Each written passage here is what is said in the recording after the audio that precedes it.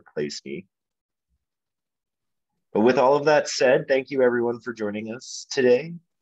Whether you're here in person or watching online afterwards, it's our pleasure to get the chance to introduce to you one of our entrepreneurs in residence, Sandy.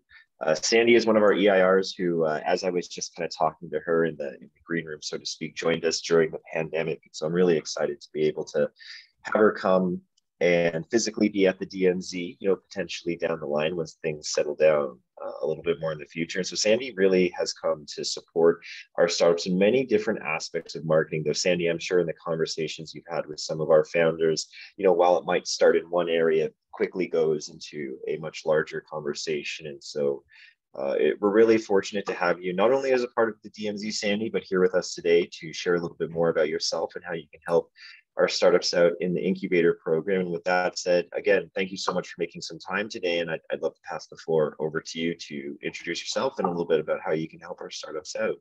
Thanks very much, Shane. So I'm not actually going to talk that much about myself. I will tell all of you that I am a gray hair. I have been doing marketing for a very long time.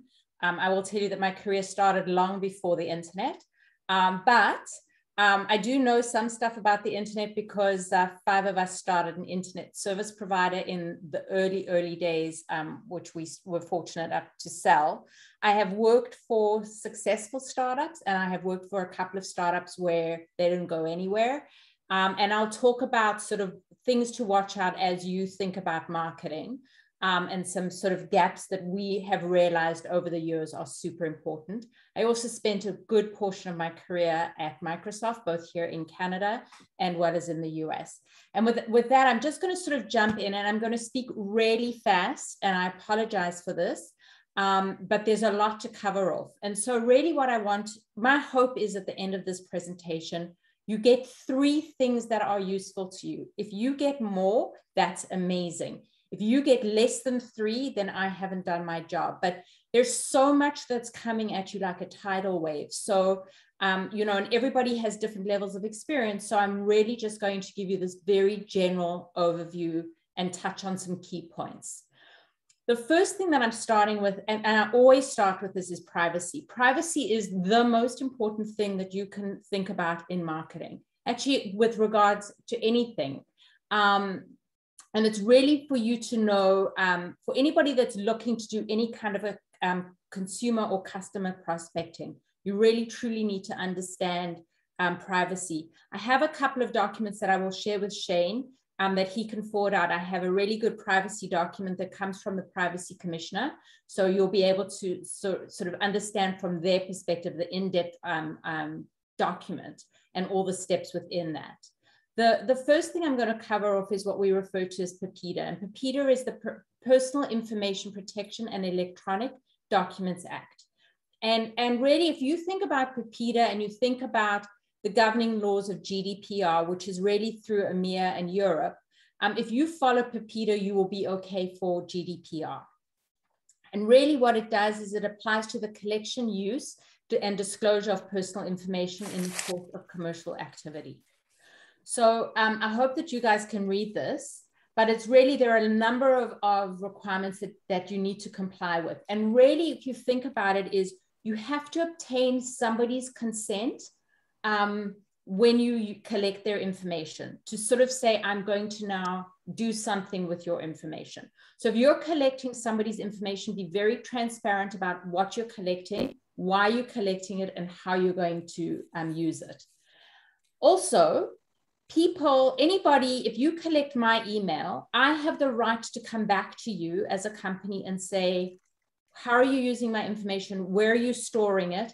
Or delete it. So just so that you know that if somebody sort of does do that, and that we do know of customers that are calling companies literally are saying, your unsubscribe button doesn't work. I don't want to be in your database. Delete me from everything. People can have the right to challenge the accuracy. You can only use the personal information for the purpose of which it was collected, which is what I said originally. You need to tell people how you're going to use this information.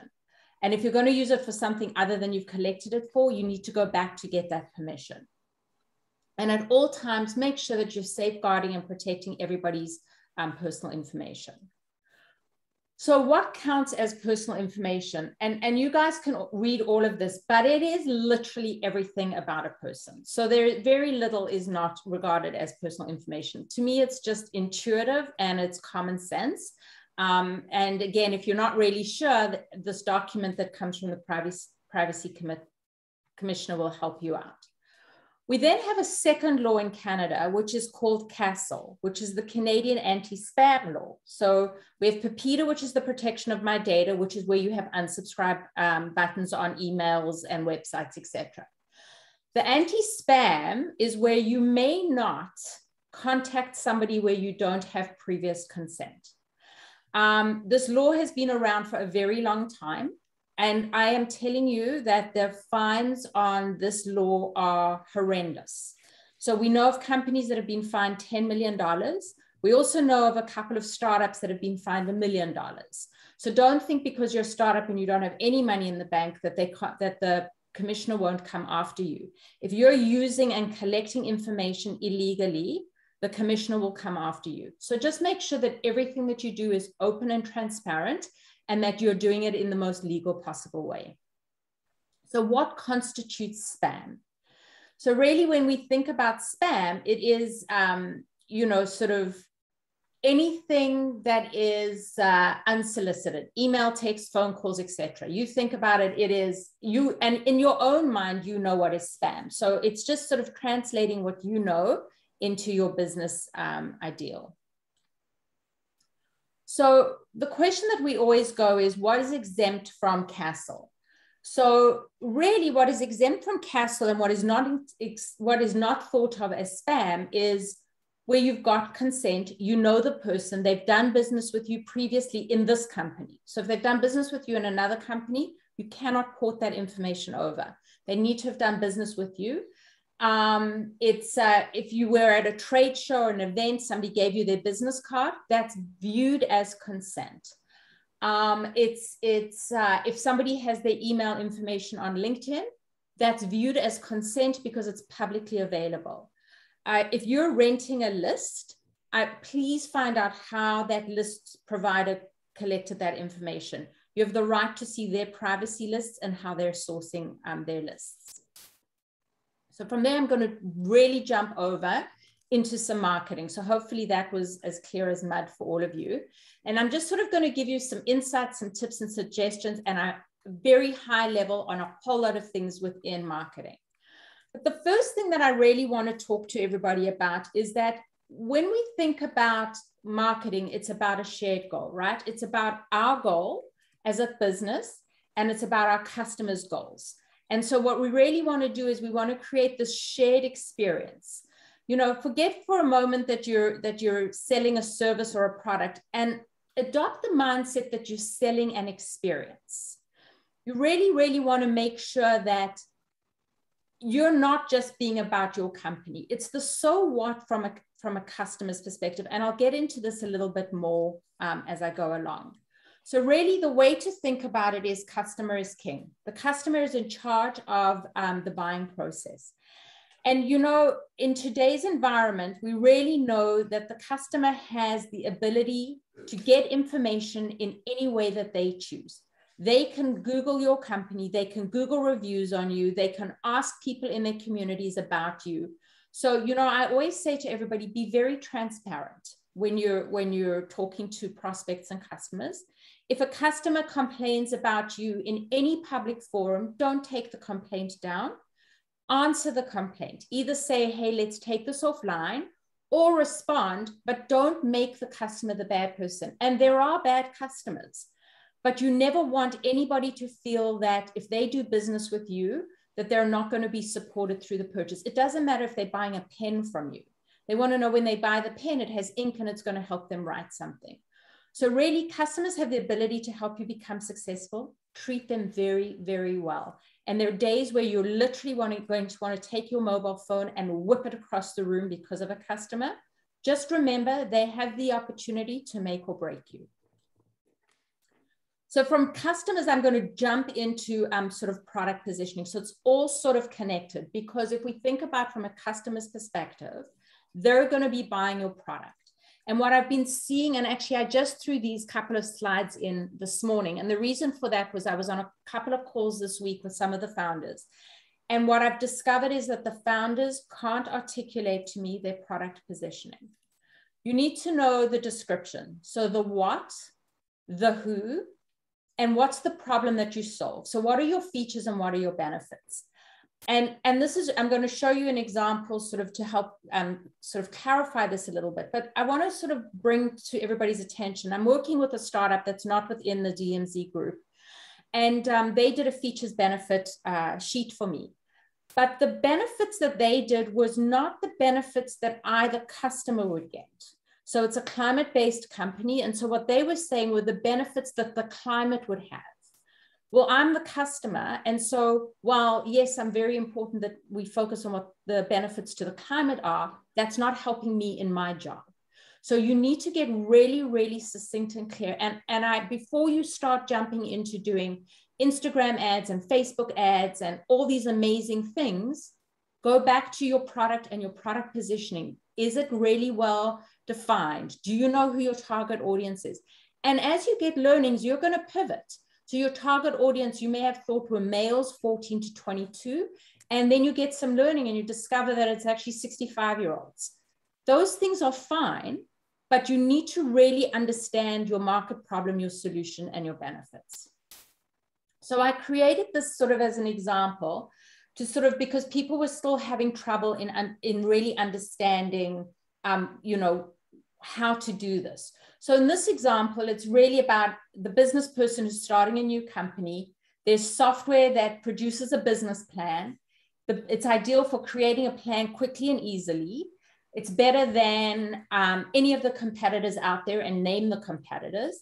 And then why? It's a standalone product that requires no other programs to buy or learn. Another, because it is easy to use, simple. It's a one-click process. It doesn't require massive installation, whatever those things are. So I encourage you to really think about this. It will help you as you articulate your marketing strategies. So again, while I'm beating this alive, it's figure out your positioning and your unique selling proposition. This is just a different way of thinking about it from a template perspective. It's for non-technical marketers who struggle to find return on investment in social media. Our product is a web-based analytics solution that translates engagement metrics into actionable revenue metrics.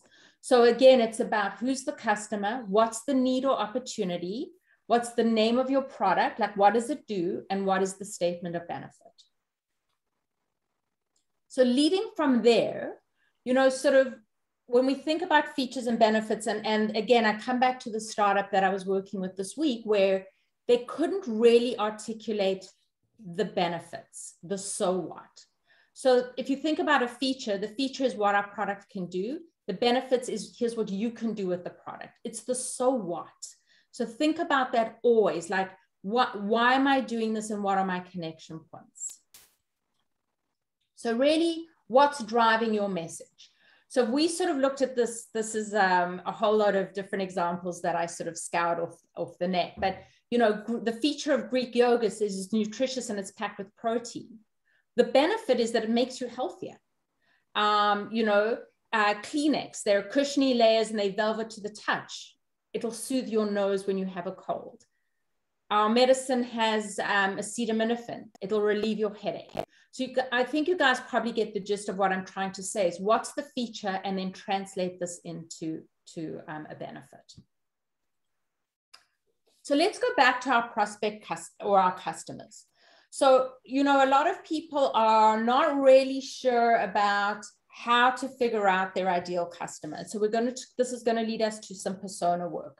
But really, it's about really getting clear at who you think your customer is today in your business. It may change, it may morph, it may split off into 14 different types of customers. But you need to know who they are, why they're ideal, how do they buy? Like, do they buy in store? Are they digitally savvy? Like if you're going after a target audience that's 65 years old, they're not digitally savvy. So how are you going to support them? You know, what types of things do you think they do when they're, and this is just you making this up as you're going to get the learnings and the research, you'll be able to modify it back. But how do they get their information? How many times do you think they would visit a website? Where do you think they search for the information? When do they decide? Like, do they need, you know, is it a lot of encouragement? It's a one-time purchase, so it's a pretty simple thing.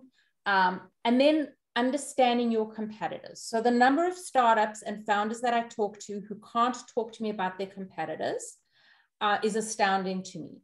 You need to know where you're positioned against your competitor, because I come back to transparency and customer. Your customer's doing all this work. They know who your competitors are. They know what your competitors' products are, and they know how much they charge for them. So if your prospects and your customers know that, you also need to know that.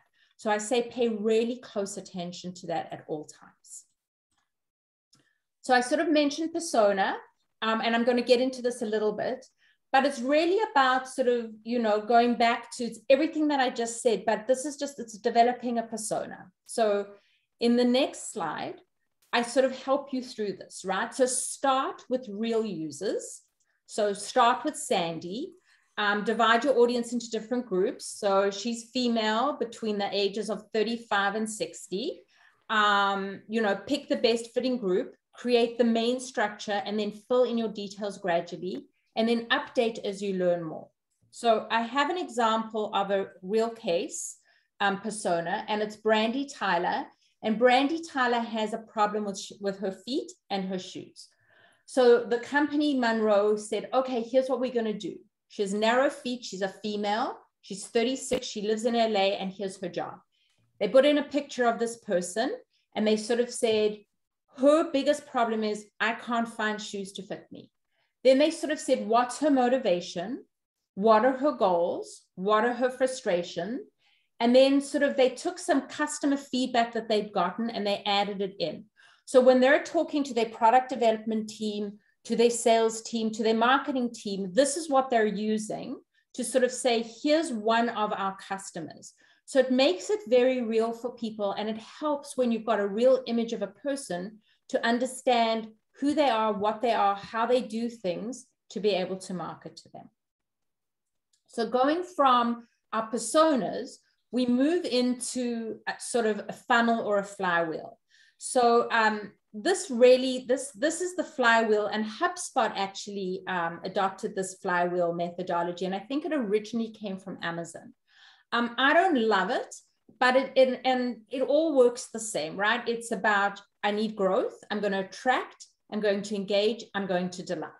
So it doesn't matter whether you use a traditional funnel or you use this flywheel. At the end of the day, we really are about attracting our customers, engaging our customers, and delighting our customers. I like this model, and it's the AARRR model. And really, for me, why I like it is because it makes me think things through in buckets. It makes me think about acquisition. How do I find my users? What's my activation? What's my retention? Will they come back? Will I get a second purchase from them? How much money am I going to make? And how do I get referrals? So one of the things that we know that really, really helps us is if you have a satisfied customer, they can do the sales for you. So I'm going to get into this a little bit more detail, but I wanted to quickly just jump to a digital marketing mix so you can keep this in your back of your mind as I go back to this AARRR model. So really in the digital marketing mix, we have what I call 3 buckets: paid, owned, and earned. And I would tell you that the most important one at the moment is your yellow bucket, the owned bucket. You own all these properties. You own your website, blog posts, profiles, emails, social pages. If you can get that to an amazing place, to almost a 90%, 95% satisfaction point, then I would sort of say to you, start thinking a little bit about the earned and the paid. But don't do anything in earned and paid if your website's not properly, doesn't have enough content, doesn't have enough data in it, you don't have blog posts, etc. Your paid stuff, you should be testing at some point. You know, Facebook ads, Google ads. I'm going to get a little bit into more of the Google ads than the Facebook ads. you know, paid social as you get more money, but this is an expensive, paid is a very expensive way to go. On the earn side, it's can you get somebody to write a press release for you? Can you get somebody to write a blog post on your company, on their website, and link it to your site? Very important that things link back to your website. I will get into that. Google loves that. So as I said, I was going to get back to this EiR model. So, which is a big mouthful. Really, when we talk about acquisition, it's about finding your customers. So think about how you get your prospects to your website. So organic search or SEO is the best way to do it. And the way that you do it with organic search is you have the right content. And I'll get a little bit into how SEO works and how to think about finding content, etc. But sort of these are all the different vehicles that you can use from an acquisition perspective. On the left-hand side, there are a couple of groups in that, and there is a cheat sheet or it's a summary sheet that has all of this in it for you that Shane will share with all of you guys. But they're just sort of different places for you to go. A lot of them are free for you to sort of find where your customers are and to ask questions. So really, we want to do activation. We want to convert our customers, right? So you want to be clear in what the conversion goal is that you're looking for. So how do you get visitors to take action on a website? You give them information, you tell them how you're different from your competitors, you have detailed product pages, you have valuable content, you encourage signups, you maybe encourage them to give you a profile and you give something of value in turn, and you offer content that has strong calls to action. So these are the types of things to be really clear about. They're very easy to do. And again, it's all on your own website, so spend some time there. From there, we talk about loyalty, keeping your customers. It's so much easier to keep a happy customer than to win a customer. I can tell you that for 30 years I've been doing this, and it's just easier to have happy customers. So things like, you know, if you're working with, if somebody's made a purchase, so I'm working with one startup and they had, in their first week of launch, they sold 100 units. And that was 3 months ago. And I said, okay, so how many of those people did a repeat purchase? And they said, oh, none. I said, well, how many would you have liked to have done a repeat purchase? Oh, 100. So I said, so what did you do to get those people to come back to your website to repurchase? And they said, oh, nothing. They were done the product, so they wish just order more. And I was like, no, you need to do some email marketing, maybe a special offer, some helpful content. You need to remind me.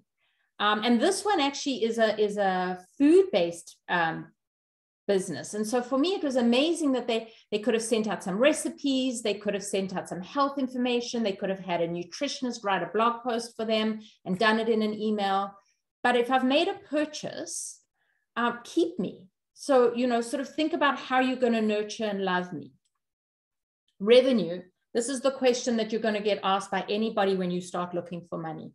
How are you staying in business?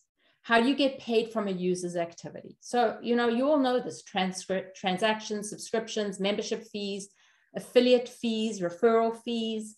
But you need to really make sure that you have good line of sight on how you're going to be growing your revenue. And again, this is, you know, so important. Understand what your competitors are doing.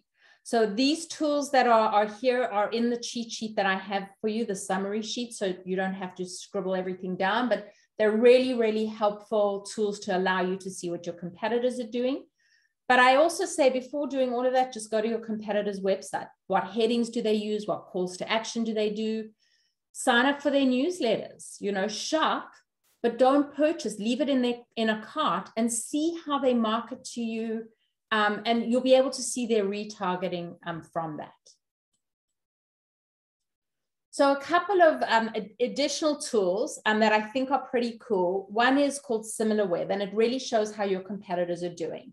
So this is what it looks like. It's a screen grab that I did. You can use it for free for a certain amount of time. I'm not sure how long, but everything that I'm showing you does have a free trial period. There's another one which is free for always, and that's Google Trends. So if you just type in Google Trends, and you can explore what the world is searching. So here's what it looks like. And from there, I went and I said, okay, I'm going to do a search on educational resources. And so what it showed me was the interest over time. Like how many people have been searching on educational resources? Where in the world are the top searches coming from? What are the related topics that people are actually searching from? And what are the related queries? So Google Trends is amazing, right? Like it gives you all this information and it helps sort of guide and steer you as you sort of think through your strategies. All of this really leads us to our website, which is your company's front door. And I got to tell you, the most important thing is a website. I can't tell you how many websites I go to. And I'm like, on the first page, I'm unclear what you're selling. So don't make me work for it because I'm just going to go somewhere else. Be upfront, be clear. You don't have to have the snazziest website. It doesn't have to have the best videos and graphics, and it needs to have the right content. So based on that, how do you make your website convert? You need to understand what your customer or prospect is, what their journey is. So if you're selling a more complex product or service, they're not going to do a one-off quick purchase. If you're selling a pen, they're going to do a one-off quick purchase. What they want to know is there ink? What color is the ink? Is it a fine nib, a medium nib? And how's it going to get delivered to me? But you sort of want to make sure that you understand what your prospect is going to be doing. Make it very easy to navigate. Ensure that your pages load really quickly. Explain what you do. Have good call to actions. If you can offer a trial period or a guarantee, it's always helpful if you explain why you're better than your competitors without having to call out your competitors. You can say, you know, against companies that are similar to us, this is where we are. And then use some short forms. So test fields to sort of see if you can gather some information about your prospects. So sort of here are a whole lot of website tips. And the first block that I have here is have a plan. Lots of people build websites without a plan. And so like that's ludicrous, right? Just write it on a piece of paper if you don't want to type it up, write it with a pen. What's my plan? Really, how do I want people to navigate? What am I going to do? What's the purpose? You know, sort of what my call to actions that I'm going to be, you know, staying mobile friendly. Don't be afraid of having some white space. Find and fix your 404s. No website should have a 404. There's a company that I'm working with. They relaunched their website last Thursday. Yesterday, we found 300 404s. Like, it's unacceptable. They don't even have that amount of pages. Like, I was just like, they just didn't take the time to do the upfront planning. So now, because they didn't do the upfront planning, they're going to be a week behind because now they've got to go and fix everything. So I sort of say that, you know, focus really on building things properly. You don't have to do it expensively, but just do it properly. Include FAQs anywhere on your website. Put it in the footer, put it in your header, put it on your page. It's a great way for Google and the search engines. Love, love, love FAQs. So sort of those are the kinds of things, I just highlighted a few that you guys should be thinking about with your website. So, you know, one of the questions that I got was, well, how do I optimize my web page? So a company that I think is doing a really great job is Tire Butler. And Tire Butler, actually, they come to your house, they change the tires on your car, they will store the tires for you, they do a few other things. But if you type in Tire Butler, you can see the synopsis of their web page right on Google search, right? So it's optimized. And so it tells me everything I need to know. And it's got a little bit of the navigation. Their website actually doesn't have a lot of stuff on it. So I can just go to the pricing or the location.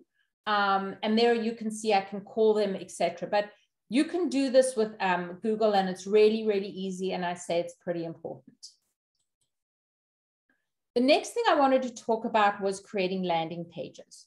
So there's a company called Unbounce. It's the one I recommend to everybody. And I recommend you do landing pages if you're doing an email campaign or any kind of marketing campaign, an Instagram campaign, and you're going to send them to your website versus sending them through Instagram. Why you want to have a landing page is it's going to allow you to have content that relates back to the promotional content that you had. So if you did an email campaign and you were talking about narrow fitting shoes in red, and I got to your website and it's like, we have shoes and there are all these different things, it's too hard for me to make the connection. But if I was interested in the red narrow fitting shoes, on your landing page, that's the content that you would have. If you do that, you will drive much higher engagement. So when we think about landing pages, sort of here's some sort of ideas for you to think about. Always send email links to a landing page. Use some hero images, have a headline, so state the benefit. Tell a story of your product offering. Doesn't have to be in detail. Make sure you put your logo on, have an offer. If you can put a testimonial or a review, have a strong call to action, links to your social, and ensure that this page links back to the promotional material that drove to this particular landing page. I hope everybody's still with me and that I'm not speaking too fast. A couple of tools that I thought I would just throw in that I like. Another one is Canva. So Canva also has a free trial period. Actually, I think you can use Canva for free as long as you don't use all the detailed offerings that they have. But Canva's amazing, and it's idiot proof for people like me who didn't really grow up in this digital world. And so if you're short and you don't know how to create a graphic and you don't want to use 99 Designs or Upwork or any of those guys, you can do it yourself using Canva. Great, great tool. And I'm not funded by them, by the way. So this sort of leads us to content. So your website's the most important entry into your business. But once I open the front door, everything inside is the foundation, right? And that's your content. Content is the most difficult thing that everybody works on. Everybody is constantly saying to me, I don't have any ideas for content. I can't write. I'm a terrible writer. I'm going to give you a couple of ideas, and I'm going to give you some tools that are going to help you as well. So as you think about your content, but really content is king. So from content idea, make sure your content aligns to your business objectives. And, we do the content really so that we become discoverable with search engines. So website copy, blog posts, ebooks, webinars, white papers. These are all very time consuming. So if you have a white paper, you can repurpose that white paper into a website copy, your blog post. You can do a tweet on it. You can do a LinkedIn post on it, a Facebook post, an Instagram, whatever it is. But think about how you take one piece of content and you pull it apart to give you other pieces of content. And really think about it and be planful. You don't have to have new content out every single day. I see some founders that are killing themselves trying to post every single day.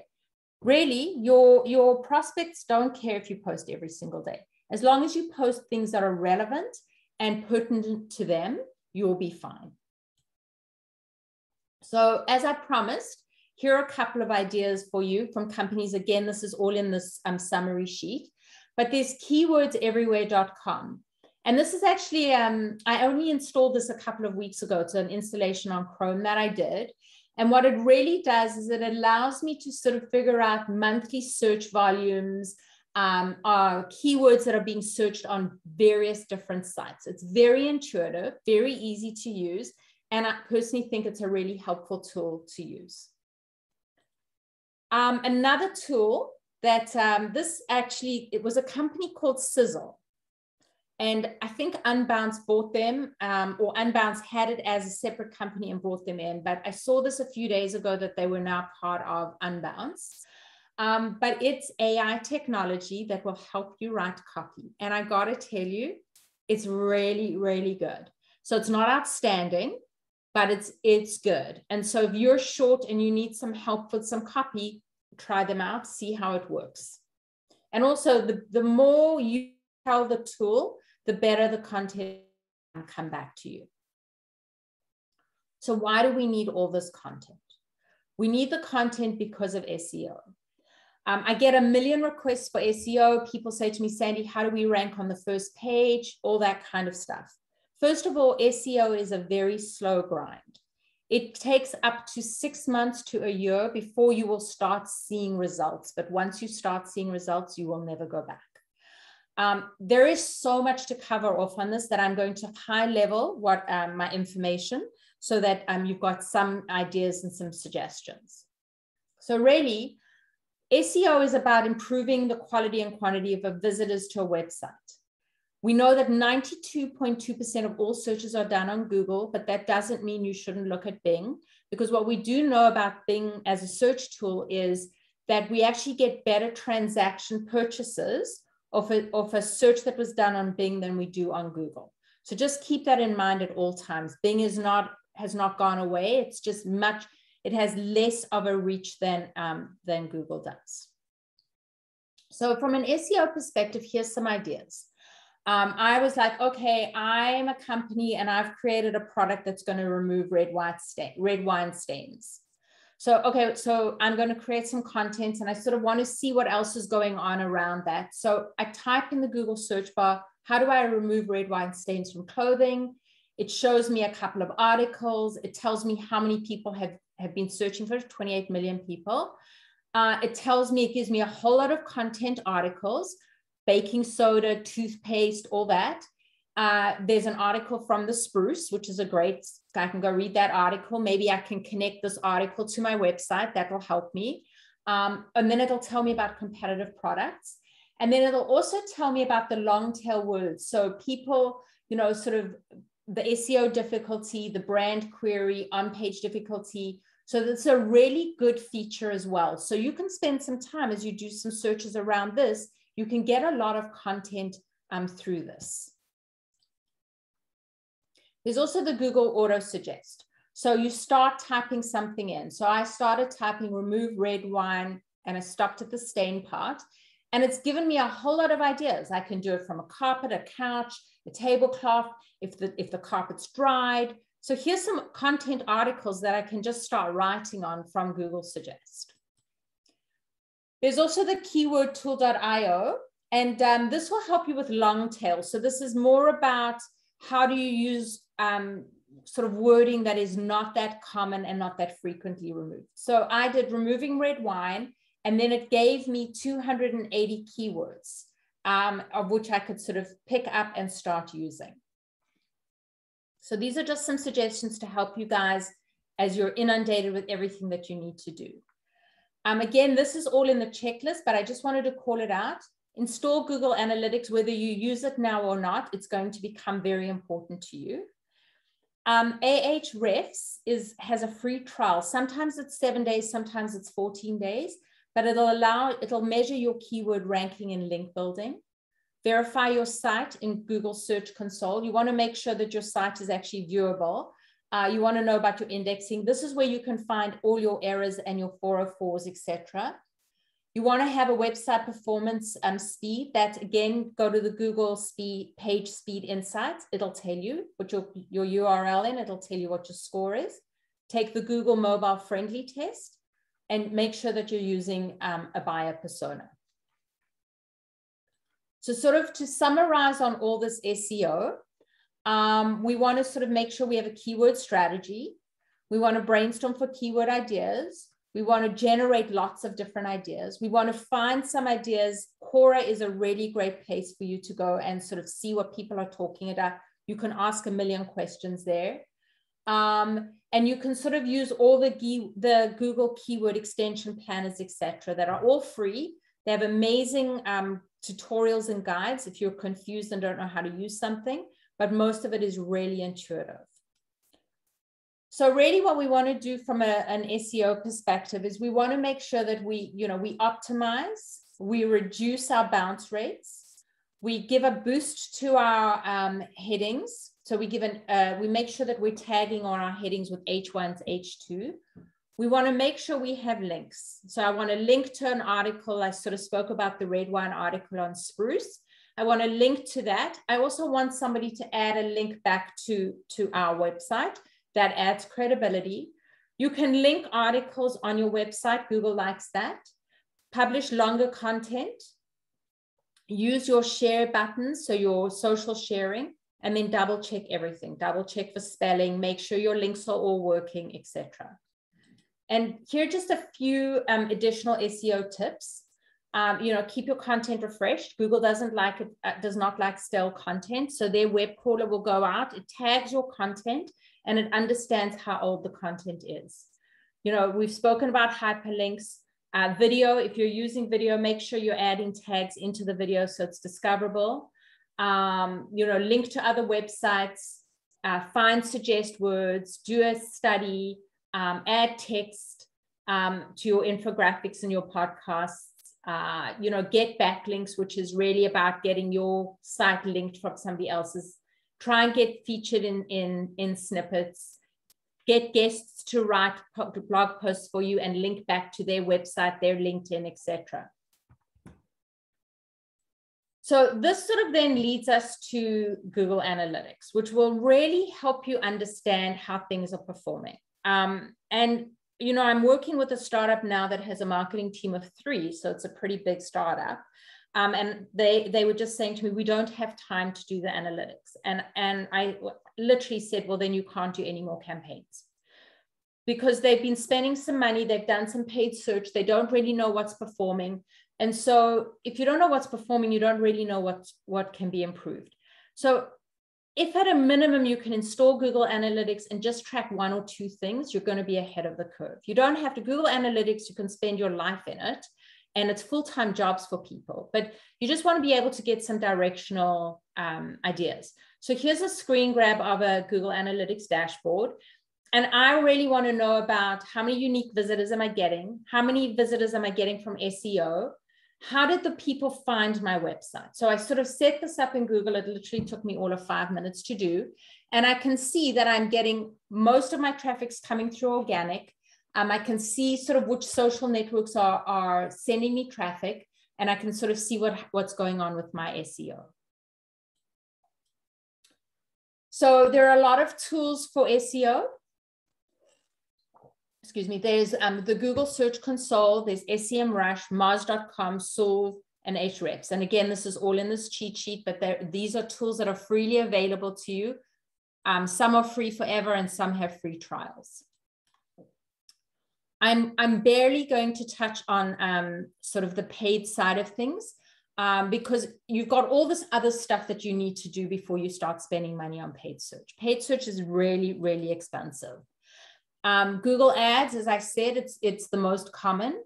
It's good to combine your paid search with your organic search. And you can measure your paid search so you know how they're doing. So sort of things to think about. Paid search is better than organic in as much as it will drive qualified traffic to your website. You'll see immediate results. You know, you just have to start with an account. So go to Google, they paid search, you set up your account, you can start running Google Ads. They have a step-by-step process. It's really, really easy to use. You want to find phrases that have significant search volume. However, know that that's very expensive. But you do want to use phrases that people are already using. So how it works is this tool will actually look at your ad. It'll look at your search query. It'll look at the landing page you're sending to people. It'll assign a quality score from that. The higher the quality score, the lower the dollars you will spend for an ad. Straight off Google's website. I kid you not. And then what happens with paid search is Google does a match of the paid keyword term that's being searched, and it sort of does this exact match, and then it serves it up. So, you know, if I'm searching and somebody else is searching, we don't always see the same paid search ads. It's dependent on how we're doing our search. Make sure if you are going to do paid search that you put some copy below it, below your keyword, like a descriptor line. Make sure that they're limited to 90 characters or less. And again, Google has all of this, so you don't have to, you know, be like, oh my God, it's too much for me to remember. It's all on the Google paid search website. So email marketing, I love email marketing.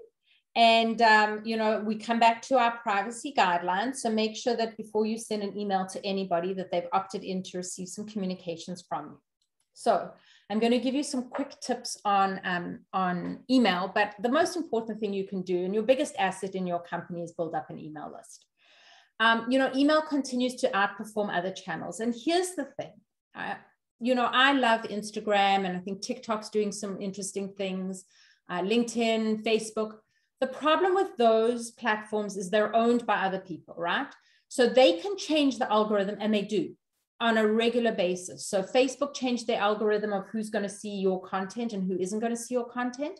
So you can't control anything that you don't own. So you can control your website, and you can control an email list, and you can control your own social assets, but you can only control them as long as you're playing within the sandbox that the social sites have allowed you to play in. So think about things that you own and how you can best use them. So, email, it'll get people back to your website.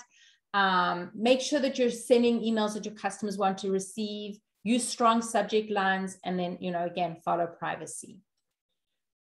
And here, sort of just reiterating what I've sort of said before, you can follow up with your visitors, allows you to nurture your leads, and you can get them back to your website for a sale. So there is an approach called the EiR approach. And I didn't make this up. This is, you can Google it, you'll see it's there. But it's really about having attention, interest, desire, and action. So as you write an email, think about this approach. So I did a screen grab of a company that I think is doing a pretty good job of it. The attention was 44% of mobile checkouts are abandoned. Find out why. That got my attention, right? Like, oh my God, that's probably happening to me. Then they sort of put into their copy, they sort of put some interest. Then they sort of gave me the desire that makes me want to learn more. And then they said, there's an action. Get the report to learn more. And they've got here, sort of grab your copy, and they've got, yes, please send me the latest industry insights by email. Get the report. So the report's actually downloaded, but they will also email it to me. So I use this, I think it's a really clear example of when you're thinking about writing emails, these are the kinds of things to think about. So sort of again, make sure that you have permission, build your list, have an opt-in on your site, add something of value in order to capture somebody's email address, select your email provider, MailChimp, Constant Contact, HubSpot, segment your list if it's large enough, and if it's not, please do not test 12 things to a base of 50 people. Even there's a company that got 2,600 contacts, and they're doing an email drip campaign, and they're testing 6 different things. That's far too many things to be testing, and it's only 2,600 people. So maybe send, 2 different subject lines to 1,300, and then check, and then use the right subject line that got more action on the website, and use that as the one. Don't do these, don't get overcomplicated in all these scientific tests. Like everybody's always be testing. Only just test one thing, get some learning, move back forward. Make sure you have a link for unsubscribe, please, please, please. Have a catchy subject line. We spoke about that earlier. If you go to MailChimp, or you just Google MailChimp subject line resource, they have an unbelievable document. It has so many suggestions. It's incredible. And, I'm a big believer in you don't have to invent things. You can take things and improve on them and modify them.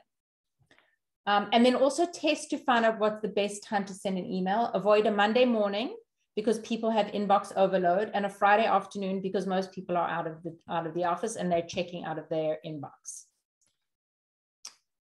So a couple of tips, use numbers in your headline, 21 actionable steps, top 10 reasons, fix common mistakes, keep your headline to 50 characters, be specific, use some images. Use strong call to actions.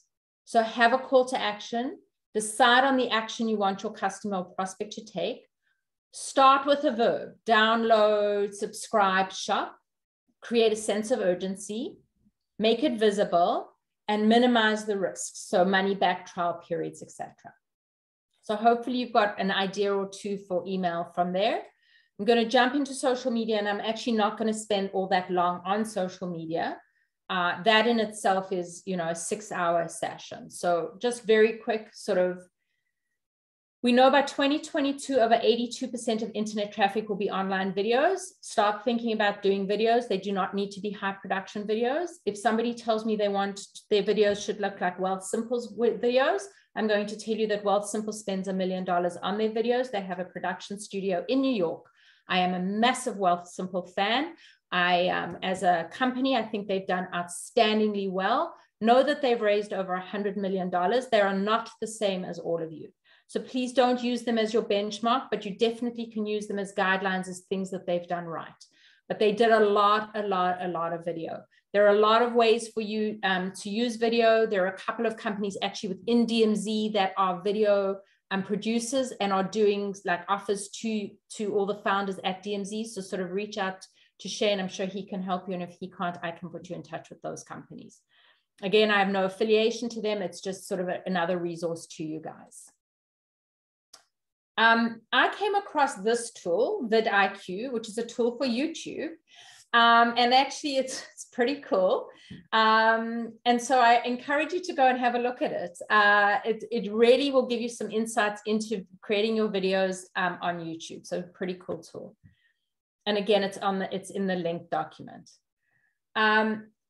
Social media, 6 out of 10 of people are active on social media. You all know the channels of where people are hanging. If you are B2B, probably Facebook isn't going to be where you want to be, and probably not TikTok.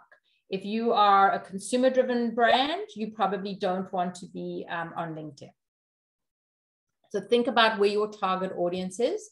Develop a strategy, be consistent in your messaging, and keep your username across all your social platforms.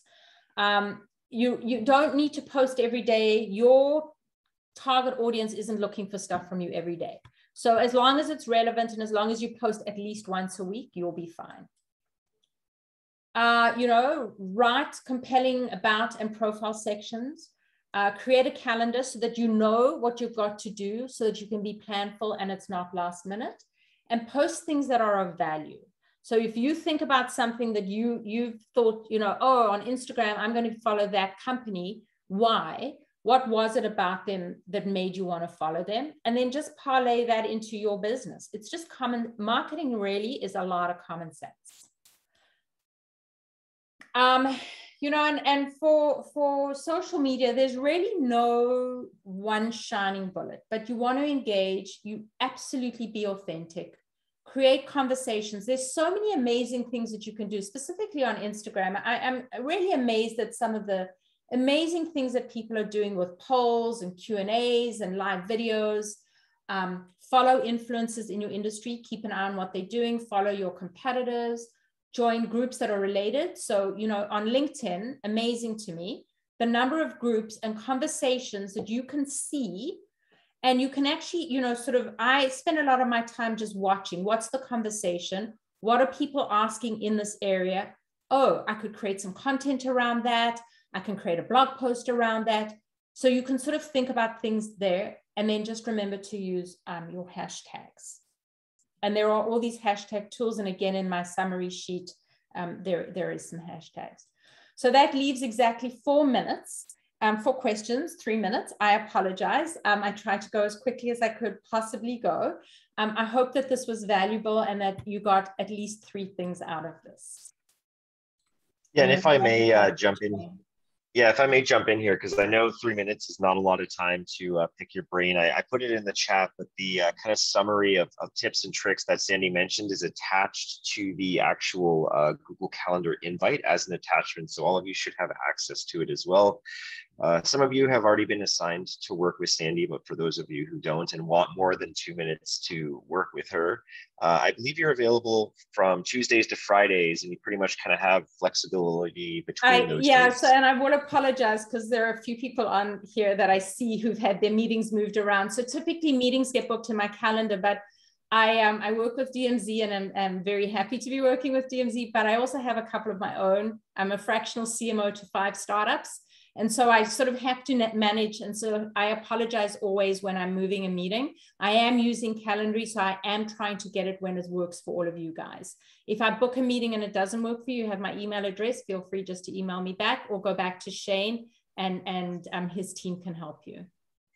Perfect. Awesome. And maybe just the last thing I'll say, Sandy, from a conversation you and I had is, the wrong approach to bring to you. Like, I need to be on SEO, the first page today. Like what would you use as a great example of what not to bring to you, as opposed to then, the best type of question to perhaps bring to you? So here's what I would tell you is I can't help you create a Facebook ad. I literally can't do it. I have no interest in knowing how to do it. I do know how to do it. I just have no interest in doing it, right? So, and that's not valuable to you guys. It's really about the problem that you're trying to solve. If there's, I've tried this, or how do I approach this, or let's talk through my positioning, or let's talk through my persona, or here's, Sandy, you said A, and 5 other experts have said B, so why did you say A? Let's have the conversations around that. And the other thing is, I can't find your customers for you. I can give you lots of ideas and suggestions, but I can't find your customers. So, I have startups that say, I don't know how to get a customer. I don't know how to get a customer either. And if I did, I would be a multi-gazillionaire. I just know logic, right? So I always say, don't come panicked, but come with some good questions. And also what's helpful to me is if you can sort of give me the quick synopsis of, I'm a first-time founder, I'm a 12th-time founder, this is what my company does, just so that I've got a quick update. I typically try and go and find your companies, but some of you are on a Gmail address, and so it's hard for me to understand who the company is. Perfect. Awesome. And I think with that, we've hit time because I know you've got a hard stop at 2 p.m. And so I'll stop the